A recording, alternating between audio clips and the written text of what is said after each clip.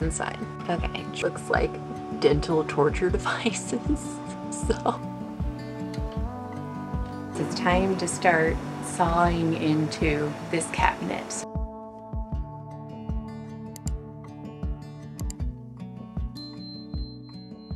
Today we're going to start working on the bathroom vanity, which I will be making out of this amazing, almost antique sewing machine cabinet. And I say almost antique because it has to be 100 years old or older to technically be an antique, otherwise it's vintage, but this is pretty close. I think this is like made in the late 20s, early 30s, close enough.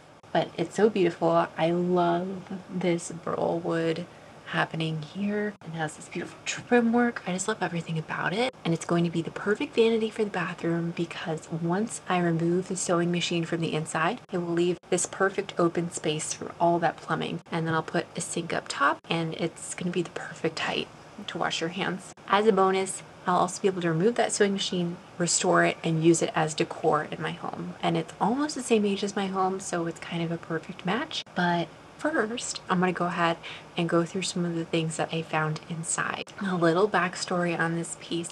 I found it on Facebook Marketplace. The woman I bought it from said that it was her grandmother's. She said the sewing machine probably didn't work, and I tried it and it did not work. And she said that her grandmother made all of her clothes, all of the clothes for their family for so long, and then one day they took her to Sears and she saw a button up there and it was just so much cheaper than it would even cost her to make, and so she was like, oh well, that's it then, and hung up her hat that day and no longer used the sewing machine. It's been sitting in storage ever since, and I so happily came across it. But because she never used it again, it also has all of her old things in it. So I'm really excited today. I'm going to remove the drawers from the inside and I'm going to show you what I find. It'll also be my first time seeing them, so let's see what's inside. Okay, drawer number 1, and it also had this little tin box in it. So let's see what's inside. I've learned everything I know about antiques from watching other people and going to antique stores, but I know some things. So for example, like plastic and acrylic like this weren't used until mid-century onwards. So she probably bought these bobbins and things later on. Got some made in Japan sewing needles. We've got some West Germany sewing needles. So again, this is another thing that helps you pinpoint the time, like how old this is. West Germany was after World War II, but obviously pre-80s when the Berlin Wall came down. So Western Germany. We have some more Western Germany sewing materials. I love this little rose. It's cute. I think this is like a machine oil, maybe? I don't know. Let's look in this box, which is just a really cool box anyway. Like I would use this for storage. Oh, okay. I love this purple. I will say this kind of looks like dental torture devices. So that's interesting.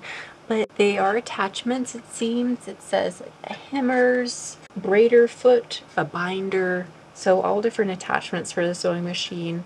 But I just love this box. The black on the outside, the purple on the inside. It's kind of Halloween. I love it. Delightful.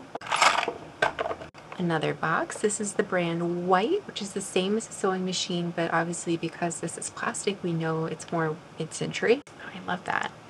I just love old branding like this. Like, how cool is this? I love the colors. I love the different font choices, and it's just the mix of different illustration styles. I wish things still looked like this. Okay, this looks like Mad Men ads. That made me happy. These are just instructions for using the white magic key buttonhole. And it's the cutest tool too. I love this mid-century design. It has all these, looks like attachments, and I'll definitely use this whenever I get a sewing machine that works. I'll be using a lot of these things if they still work for modern machines. One more drawer. Here's this drawer. It also had this little plastic guy that was full of more machine parts. Ooh, something inside. Looks like a little lipstick tube. Oh. Sewing machine needles. They look very sharp. Be careful with those. Elastic sewing thread from 1952. Okay, so that helps us place at least some of the things in here. It's probably early 50s that she bought a lot of this stuff. Some old hook and eyes, all sorts of fun stuff. Like, one of the reasons I really love antiques, it's like someone allowing you to take a museum piece or a treasure home. That's something I can do. And yes, you can. Like, that is a special thing about antiques. It is as if someone has allowed you to take a time capsule, put it in your home, and you get to look at it every day, and only you get to look at it, or any guest that you invite into your home. I just think they're so special. I love the stories behind them. I love that the woman I bought this from told me about her grandmother and how she used to use this and the role it played in their family. Let's get to work on this cabinet. First, I'll remove the sewing machine. Well, first I'll show you how the sewing machine works, and then we'll figure out how to remove it, clean it out, and then I think tomorrow I'll start working on refurbishing the wood itself because there are a couple dings and pieces missing, and we'll get it back to tip-top shape.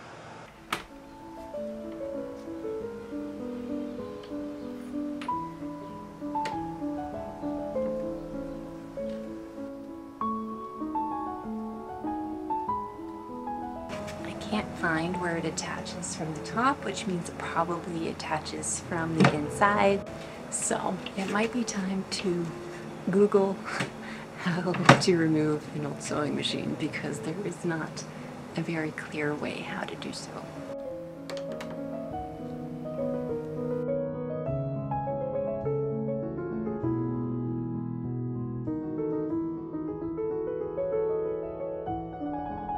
It's a new day, ready to restore this thing. So the top's in pretty good condition, and honestly all the sides as well. There are just a couple parts where the veneer has come off on this side and then on the back as well. So what I'm going to do is fill this with wood filler. I'm going to wait for it to dry, probably sand the whole top down so we have a nice even surface, and then I will stain and eventually seal. I'll probably have several coats of poly on top because it's going to have a sink on it. It's going to get wet and I want it to be protected.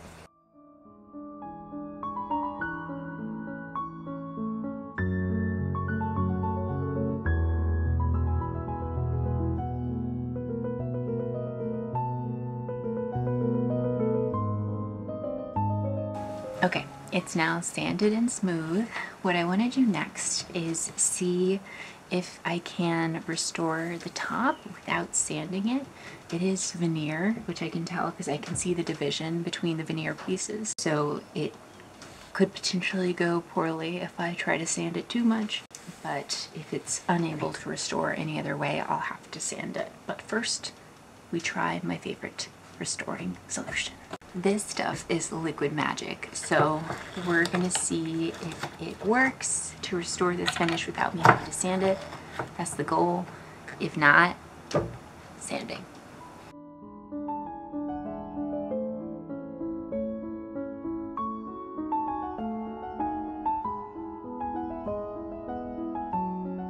That did help a lot.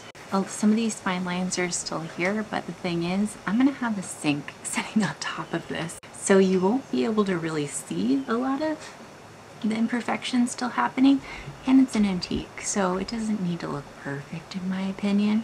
Now that we've gotten it to this stage, and I know I'm not going to sand the top down, I'm gonna go ahead and put some gel stain on the wood filler parts and let that dry, and then we'll be able to do a top coat in 24 hours. And then in the meantime, I will use Restore Finish on the rest of the base. Here's the gel stain I'm using. I love this one for antiques, antique walnut. It's usually a pretty good color match for this kind of wood.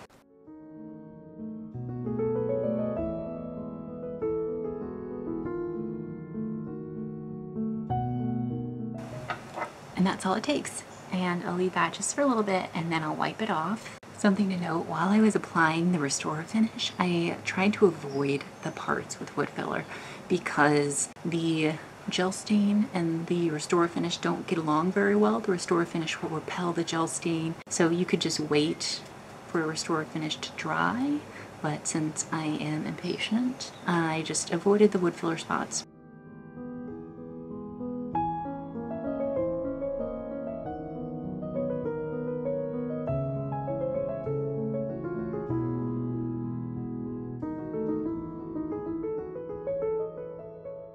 The gel stain was coming across a little too dark for my liking, so instead I'm going to try this water-based wood stain in antique walnut and just kind of paint it on and see how that looks.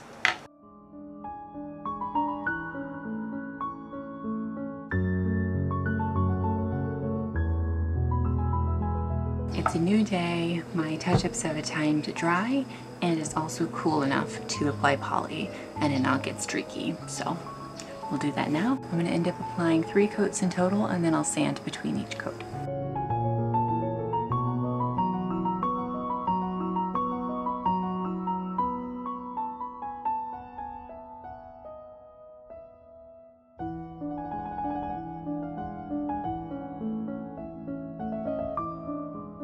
The top is done. I'm so happy with how it turned out. I mean, it's not perfect, but it's an antique, so it has some character. And next steps, I will install the sink, and then I'll complete this.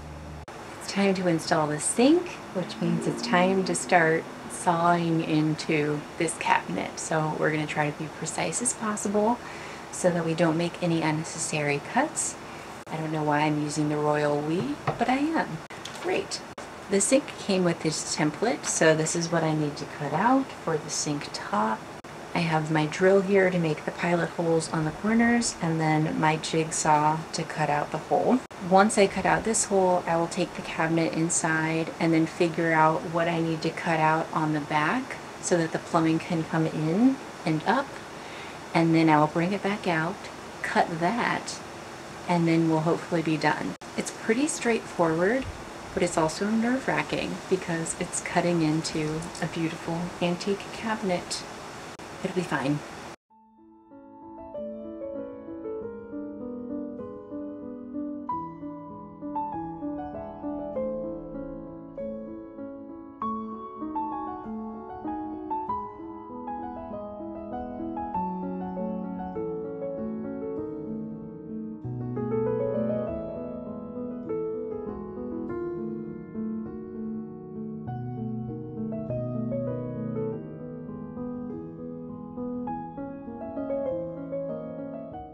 It fit perfectly. I'm honestly so proud of myself because I usually have such a hard time with the jigsaw. This is the first time I've really done the jigsaw properly, and it's definitely on a piece where I needed to do it properly. I only made the cuts I had to on here. So now the last thing I need to do today is I'm going to apply silicone sealant to the bottom of the sink and then put it in place, and then I will let that cure overnight at the very least, and then that will kind of cement it in place so that I can start doing the plumbing without jostling the sink around and moving it. But wow, I think the hard part is done, hopefully. I mean, you never know with plumbing, but I'm pretty happy with that.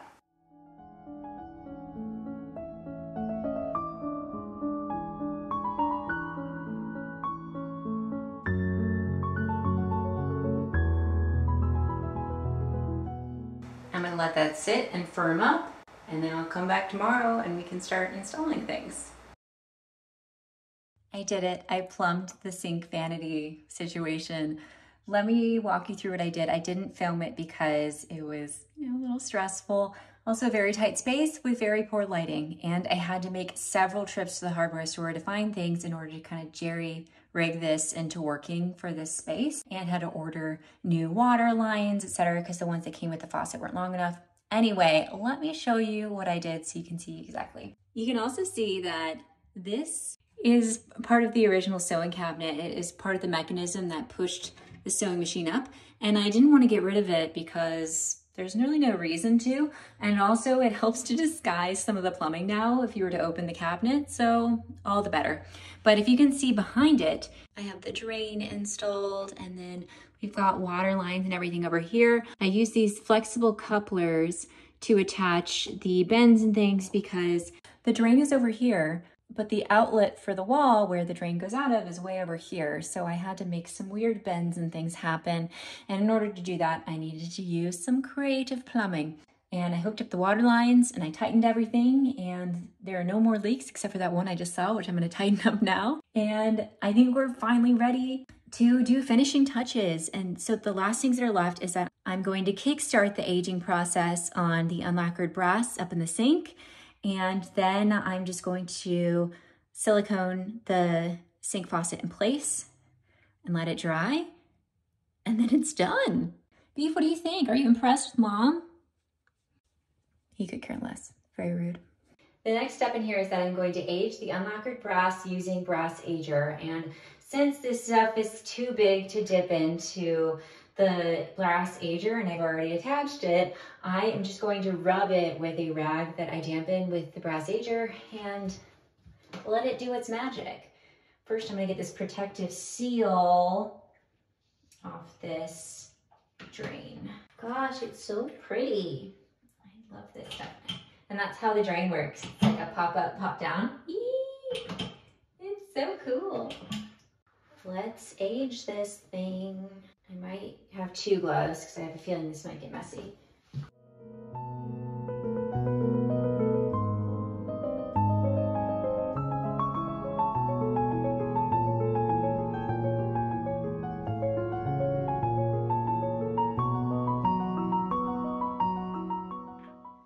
Well, that's something. I was a little concerned because it's not aging well, some parts of the sink, and so I was like, well, I wonder if it's solid brass. It does seem to be solid brass. It's not magnetic, which is a good way to tell that, but it may just have a little bit of lacquer on it, even though this was supposed to be unlacquered. So we'll just have to see. If so, I may need to use, I don't know, acetone or something to get this off. But everything else aged really nicely. This part and the drain, just not the knobs and not the neck. TBD. I did reach out to the seller and he did assure me that it is all unlacquered brass, and I let the ager sit longer and it is clear it's aging, but it just ages differently than the smooth brass. And then the knobs also started aging as well, but they just age slower than the other parts of the brass. So I don't know, he told me he spent longer polishing these, so maybe that made a difference, but it is starting to age and it will just continue to age over time. But it's already a lot less shiny than it was, and hopefully you can kind of see now the vision of how this fits in here, because there's also going to be, you know, polished nickel hand towel things so that we have the mixed metals. But this is now a much more subdued brass than the shiny gold brass it was before. So I'm going to show you a full view of the vanity, and I hope you love it.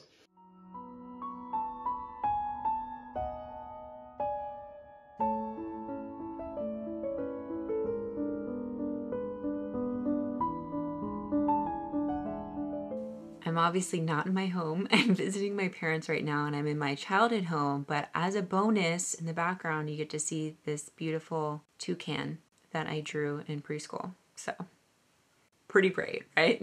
But I just wanted to come back here and wrap up the vanity video and give a little more behind the scenes as to why I decided to do this. I had actually purchased a prefabbed vanity because I was really nervous about the idea of building one myself or adapting an antique into one. And then as I was working on the bathroom, I realized the one I bought was not going to fit style-wise in the room. And I had worked up the courage enough at that point to say, maybe I can do this. So I ended up selling the prefabbed one I bought and started my search for the perfect antique cabinet. And I found one that was so beautiful, and it ended up being a lot easier than I had expected. I think one of the hardest parts was finding one with the right dimensions, but getting the sewing machine out was fairly simple. Cutting all of the holes for plumbing ended up being a lot simpler than I'd expected.